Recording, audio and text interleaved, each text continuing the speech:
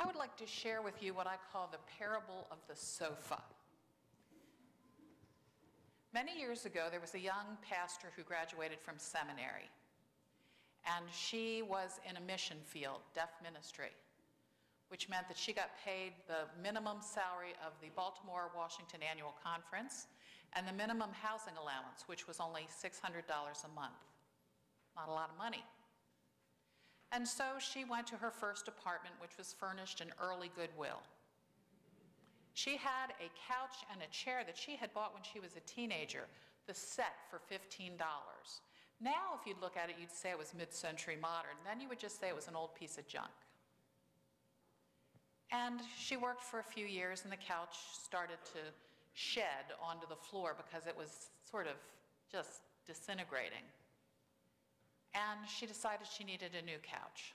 So she prayed about it and went to Sears, and there was one for $299.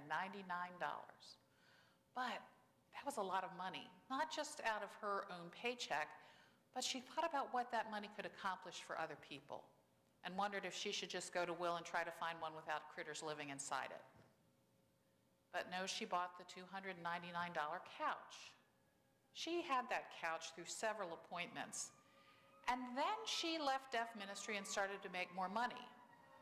And then several appointments later, she needed a new couch because the old one just didn't look so good anymore. It had plenty of life in it, but it didn't look good. And she went to a furniture store, not to Sears this time, and she found a couch that was beautiful, but cost $1,300. And she said to herself, that's a lot of money, but you know, I've worked hard and I deserve a nice couch. And she bought it without prayer, without worrying about what it meant theologically. She just bought the nice couch. Guess what happened? Within a year, the arm fell off. Now, if you figured it out, I'm the pastor. I'm the one who used to agonize over whether to spend $299 because I could do something more worthwhile with that money. And then suddenly I got into this thing of thinking, well, I worked hard for this money. I deserve a new couch. And it was beautiful, and it fell apart. Oh, how the mighty have fallen. Because you know what they say, the bigger they are, the harder they fall. Well, it's not really a parable since it's a story from my own life, but it is a warning to preachers. Preachers, beware, because the toes you step on may be your own. And this is one of those passages that nobody wants to hear because it is about money. Now, we like to get all hung up on issues of sexuality in the church and fighting about scripture with that. Jesus spoke of money, the way we handle money, the way we use money, the way we hoard money, the way we deal with wealth, over 900 times. And this is one of those stories that we don't like because it does step on our toes. Because make no mistake about it, in this nation, we don't have to talk about the 1%. Most Americans are among the richest people on the face of the earth. You know how I know that? Because we eat every day, and we have a place to live, or we have access to those things even if we fall on hard times. So this is one of those parables that really strikes close to the bone for most of us. But we got to figure out what it means by looking at what it doesn't mean. It does not mean what has come to be known as the prosperity gospel, that God wants us all to be wealthy in material things. I reject that. I'm telling you, after a lifetime of studying scripture, I reject that. But by the same token, it does not mean that there is anything wrong with money.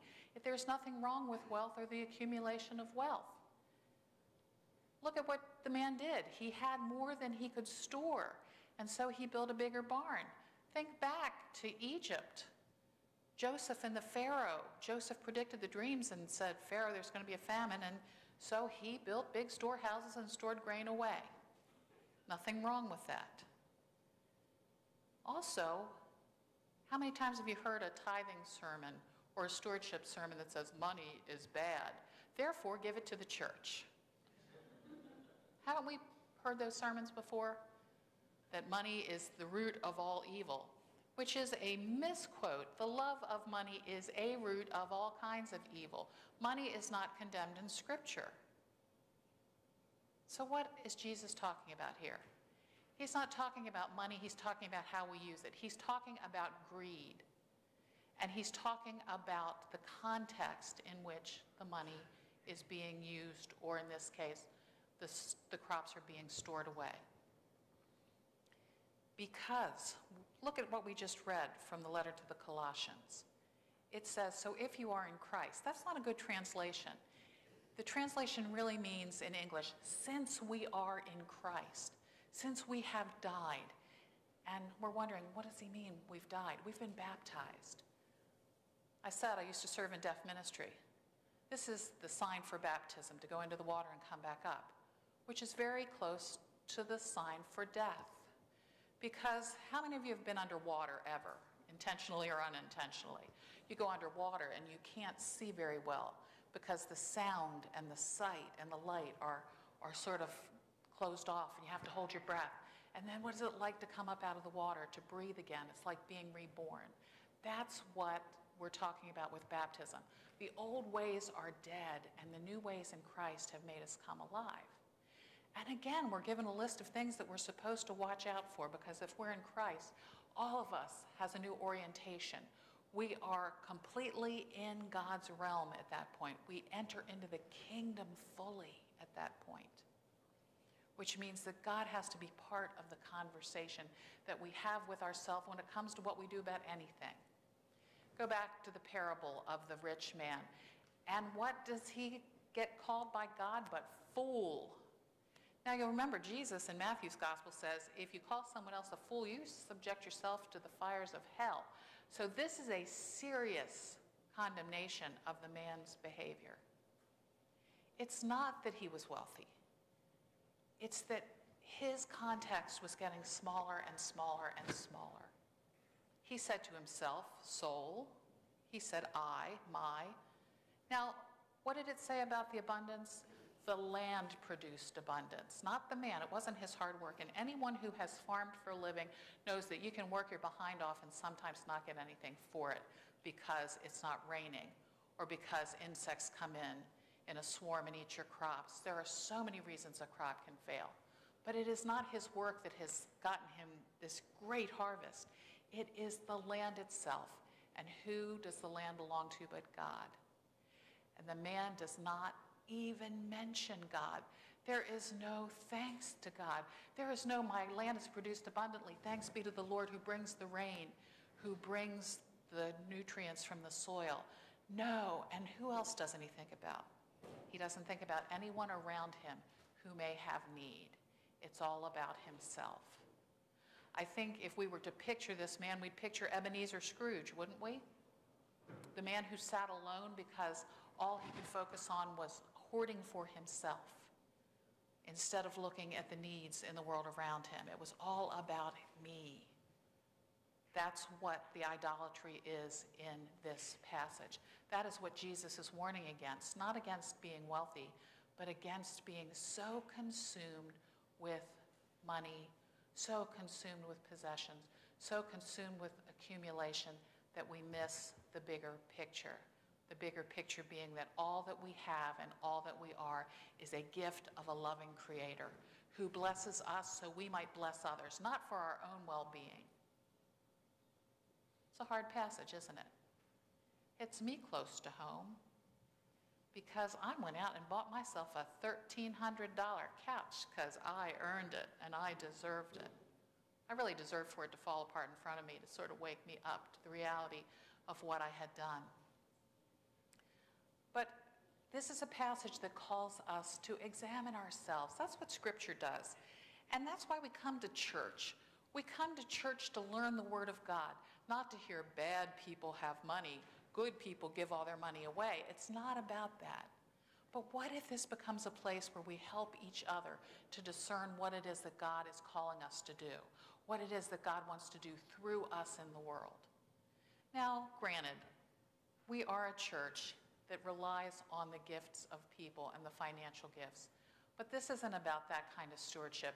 This is about the stewardship of everything that we have, the stewardship of creation, the stewardship of our relationships with one another, the stewardship of children, the stewardship of our material goods, yes, but the stewards of the gospel of Jesus Christ. I asked you last week, do you remember the homework I gave you at the end of the service last week? Does anybody remember? I asked you to go home and think to yourself, when is the last time I shared the good news of Jesus Christ with another person outside the walls of this building? I hope you did that. And if you haven't done it, I hope you'll do it this week. And if you did it, here comes part two. Part two of that is, who are you going to tell? How are you going to tell? We just heard the wonderful story of the Baltimore County Christian Work Camp. And I want you to talk to the people who went there. And I want you to hear the stories about Miss Mary. I want you to hear about how giving to others changes not just their lives, but it changes your own life, because it reorients us to being the people of God in Jesus Christ, who have died to our old ways and who have entered into a new way to come. Jesus said, be careful where your treasure is, because that's where your heart is. If you store things up for yourself here, then you're not thinking about heaven. But don't go too far with that. I forget who said it. I think it maybe was Oliver Wendell Holmes. I'll have to look that up again. But who said, don't be so focused on heaven that you are no earthly good. Don't be so fixated on storing up treasures for yourself in heaven. But when you learn to share the abundance of what God has given you, when you learn to share the abundance of the gospel, when you learn to share the abundance of your compassion and your grace and your forgiveness of others, when you learn to share Christ above all else, then you are storing up for yourselves treasure that cannot be destroyed. So please don't leave here saying, oh no, another sermon about money, because that wasn't me, that was Jesus. We could sum this up by saying, you know, you've never seen a hearse pulling a U-Haul, right? It's not about that. It's not about that. It is about living fully in Christ, letting the old ways go, entering into the new and abundant life that God wants to give you. Now, this does hit close to home for me, because most of you know I am trying to sell my home in West Virginia so that I can actually live where I work full time. So finances are preying on my mind right now. They really are. Because it's less expensive to buy a house in West Virginia than it is in Baltimore County. And part of me wants to be consumed with the worrying about what's going to happen to me. Part of me is thinking I'm going to have to be working a long time to pay off a house. But that's okay, because I trust that my life is in God's hands. And the more I trust, the more I let go of my worries and my concerns and things like that.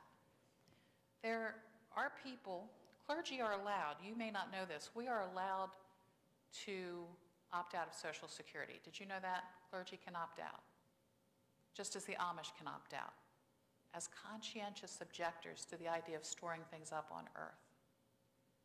I pay my Social Security. I'm not condemning anyone who puts money away for the future. But just don't put your future away with your money, because we are called to open ourselves up to God's leading, which means we have to say, you are Lord of what comes out of my mouth. You are Lord of what comes out of my wallet. You are Lord of what comes out of my heart. And you're Lord of what I hold on to that I can't let go of. Tough lesson. Sometimes Jesus says things that seem very clear, but they really do step on our toes. I know they step on mine. But we immerse ourselves in this new life by coming together to worship and praise, by reading Scripture, by examining it, by taking it into our hearts, by coming to this table where we are fed with grace and mercy and peace and the call to newness of life. So I invite you to come this morning with a heart that is open, with a life that is open before God, with a life that says, I'm ready to put the old behind and move into the new. Store up for yourselves treasure in heaven, by being careful with what you do with your treasure on earth. But don't be so focused on your own future that you're no earthly good here, because this is where Christ has put us. This is where Christ calls us. This is where Christ needs us. Amen.